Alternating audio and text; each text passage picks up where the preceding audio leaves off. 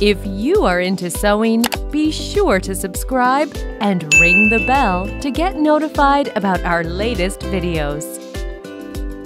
The next stage is tracing a drawing on the fabric. The simplest way for transparent or mesh fabric is the following.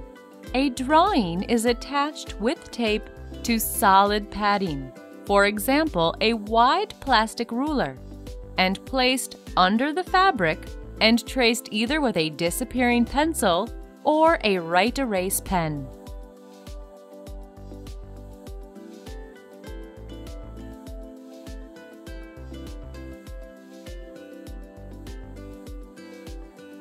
There is one more tracing method for opaque, and usually for colored fabrics using chalk and a felt pad.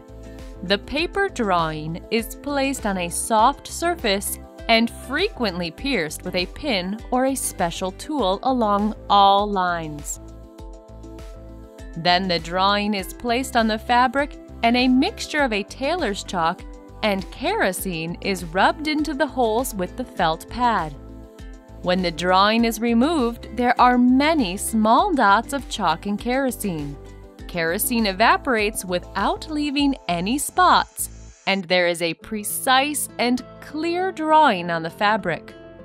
Once again, let me remind you this option is not acceptable for the thin, transparent fabrics, especially the mesh fabrics.